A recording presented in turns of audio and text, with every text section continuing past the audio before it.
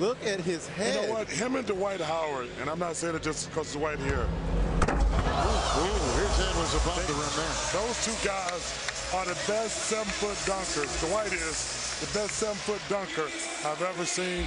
And this kid McGee got some hops also. Yeah, he got some bounce. Watch the head. The extension. Look at his arm. He could have put his whole arm in the rim. So he should have done a Blake, huh? Copied him? No, his whole arm, not just the elbow. Look at that.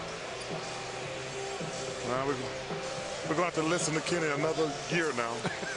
Oh, man, what Kenny got this time? No, Kenny just bragged anytime he win anything. What's up?